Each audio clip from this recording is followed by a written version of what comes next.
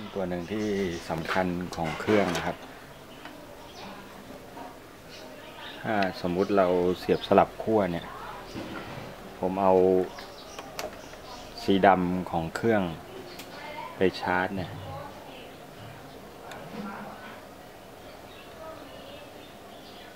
มันจะร้องเตือนนะฮะมันจะร้องเตือนแล้วหยุดการจ่ายทันที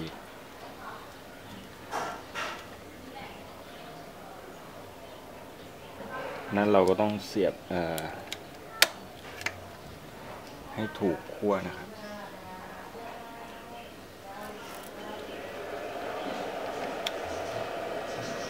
เสียบให้แน่นนะฮะอันนี้จะเป็นโหมดเริ่มทำงานแล้วนะครับสังเกตดูว่าโวลต์ก็จะขึ้นเป็น 14.4 นะครับแล้วพัดลมข้างหลังก็จะทำงานอย่างเต็มที่นะฮะเนื่องด้วยแบตผมก็เป็นปกติอยู่แล้ว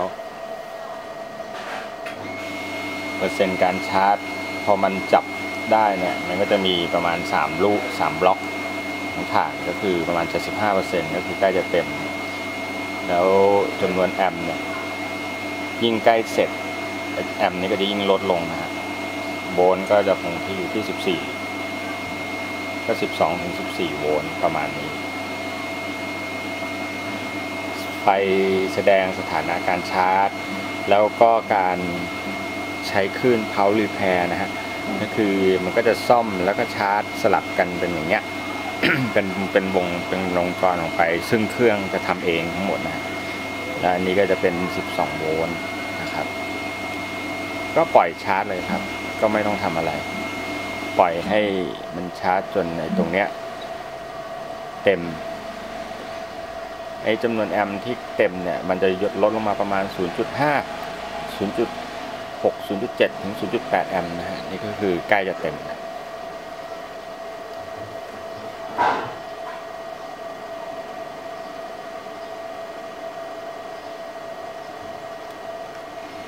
ถ้าแบตเราก็ดีอยู่แล้วใกล้จะเต็มอยู่แล้วประโยชน์ของการชาร์จแบตที่ปกติมันจะค่อยๆสลายคราบสกปรกนะฮะเป็นระบบอั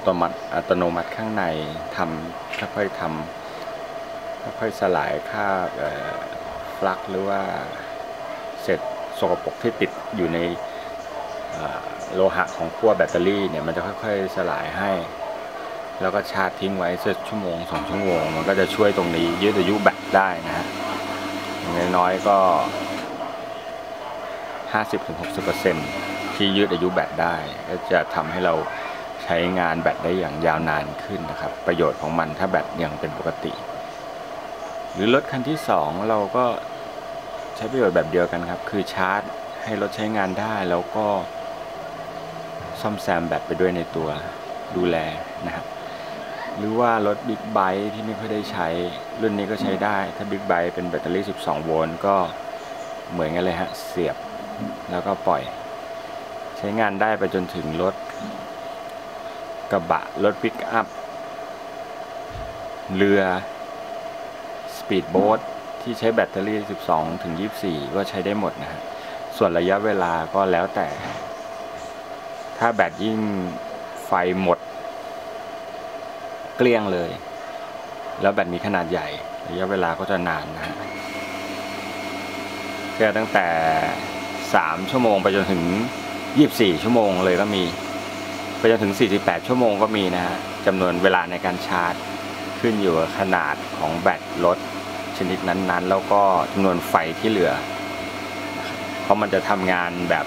ค่อยเป็นค่อยไปมันไม่ได้ลักษณะเพิ่มไฟเข้าไปอย่างรวดเร็วแบบลักษณะจำสตาร์ทมันจะไม่ใช่แบบนั้นมันจะค่อยๆเพิ่มนะครับ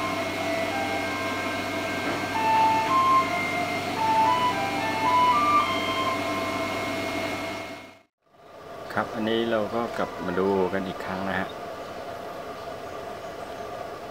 อันนี้จะเห็นว่าแบตเต็ม4 ขีดแล้วก็คือเต็ม 100% แล้วแต่เครื่องก็ยัง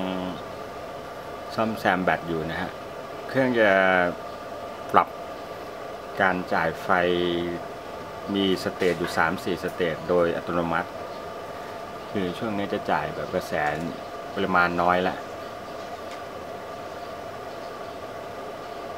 ตามความเหมาะสมของแบตเตอรี่นะฮะ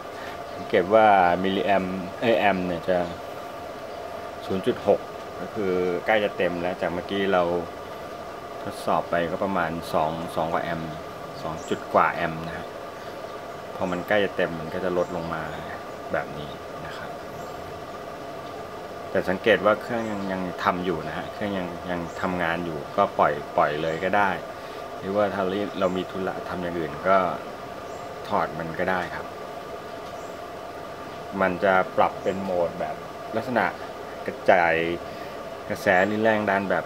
น้อยฮะเป็นหยดน้ำเรียก trickle mode นะฮะคือจ่ายทีละนิดแค่นั้นเองนะฮะวันนี้เราก็ขอจบการรีวิวเครื่องชาร์จแบตเตอรี่รถยนต์แบบใช้ไฟบ้านนะฮะที่ใช้ได้ทั้ง12 และ 24 โวลต์ของ Monfara ไว้เพียงเท่านี้สนใจก็ใช้เบอร์ 081 นะครับ 848-6558 โทรมาสอบถามได้นะครับ ขอบคุณครับ